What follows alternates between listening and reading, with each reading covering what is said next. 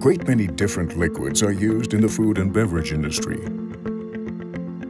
Foaming beer, milk, viscous syrup, or sticky liquids such as chocolate.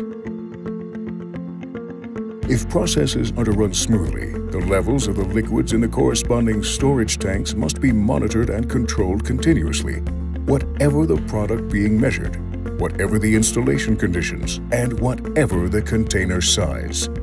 SICK offers a solution that can rise to these challenges in the form of its LFP Inox Hijyenik level sensor.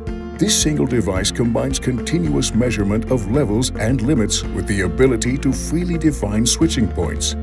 The sensor meets the most stringent hygiene requirements. It has a swivel measured value display on which the level is output in a bar chart or as a percentage. Process values can be sent to the higher level controller via I/O link. The entire sensor benefits from enclosure rating IP69 K, which provides protection against aggressive cleaning processes at high temperatures.